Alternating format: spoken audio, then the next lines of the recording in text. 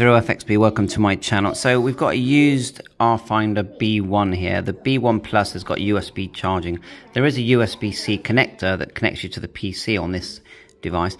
Rfinder is a VHF, UHF and Android radio, and the new Rfinder is it's like £1,200 at the moment. I managed to get this one used. Now, this is the first time I've never used Rfinder before ever. I know what it does, you know, DMR, VHF, UHF. And I've downloaded the app, which I've not registered yet, and it says here, to use your Rfinder, download the app from here. I'm going to tap that, and I'm going to always allow, like so, and hopefully it's going to start allowing everything. And it's going to download, see it's downloading here? The sort of firmware, software that I need to make this device work. So it's a nice device, quite a big device. Quite bright here. I'm trying to get that's the thing, when you're recording a screen, it's always too bright. So, oops, I don't want to lose what I'm doing. Well, you can see that there's a thing there where it's downloading an APK. So I'm going to keep you informed, because this is almost like a first time setup, isn't it? The other thing I've noticed, which is unusual, is when it's charging, it does charge. It just went up then a little bit. It doesn't actually have a little zigzag to show it's charging, which threw me a bit. I thought it was faulty. The other thing I'm learning is that you've got Rfinder for hams, but then you've got Rfinder Pro. I think this one came pre-installed with Rfinder Pro, but you need a login and password for that. Eventually, we want it to look like this. Right, in progress. How's the progress going? Near. I don't know what to do once it's downloaded, but we'll soon find out. I got a feeling we've got to register, then pay. Right, well, it's saying it's done it. Do I tap it? For your security, the phone is now allowed to install unknown. Okay. Don't really have much choice, do we, eh? So I've enabled that. And we've got install there. Install. Fun times. And we're going to open and confirm that it allows basically everything to use it. Right, here's the registration stuff, because I've never registered. Let's register. So we got call sign, email, password, save. Let's do this. Right, we're going to hit save, see what it does. Registration complete. Start my trial.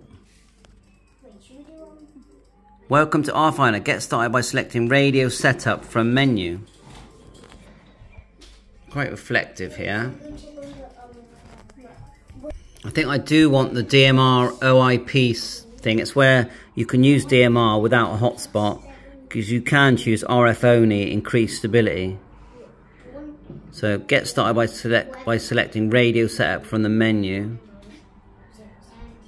Enable development version. Well, welcome to Rfinder. Get started by selecting radio setup from the menu up here.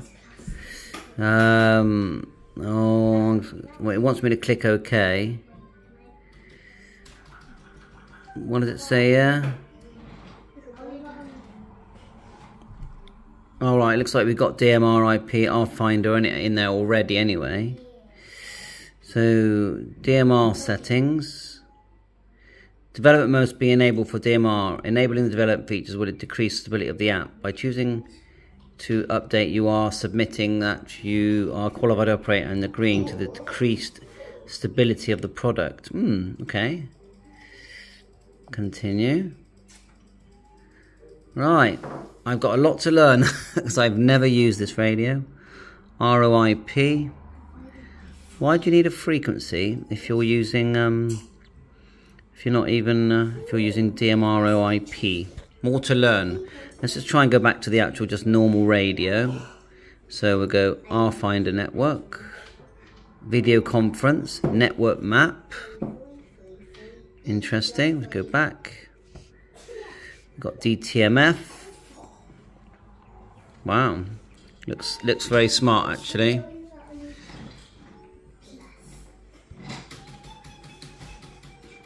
Sorry about background noise, but hey, we're not going to learn unless we do this. So what's this here? Memories.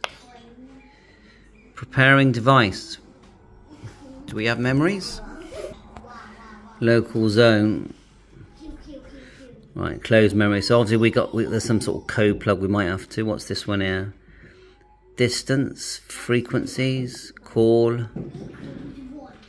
Ah, there's a repeater. Let's see if we can select one. So GB3. The nearest one to me is GB3, or Bristol's close-ish. GB3FI, I would say. See if I can find that. Oh, there it is there. Cheddar. Okay, set parameters. And then we're going to grab an antenna. And so we go tap it. Set parameters. And then do we do add repeater? What's all this? Repeater, add repeater request. Oh, okay, I'm not going to do that. Set parameters.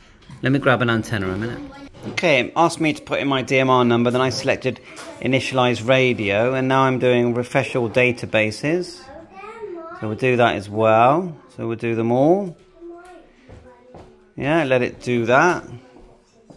It's also given me the option to load DMR user database as well. And I've gone back and I've got this on the screen. If I tap, it does give me the option to change the frequencies and parameters. At the top there, it says DMR mode on the right with a little drop down arrow. FM narrow, FM wide, or DMR.